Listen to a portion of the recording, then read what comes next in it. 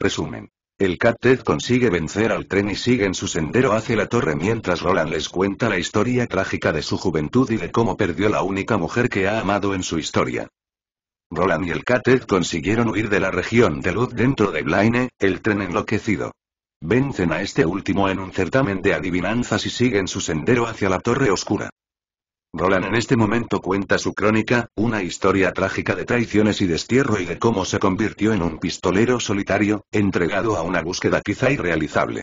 Pero lo que principalmente narra Roland es la crónica de su amor por Susan Angosto, su primer amor y seguramente el único verdadero de su historia, y de las maniobras para separarlos. Y sucede que Roland era bastante joven para defenderse de las fuerzas naturales y sobrenaturales que conspiraban contra él.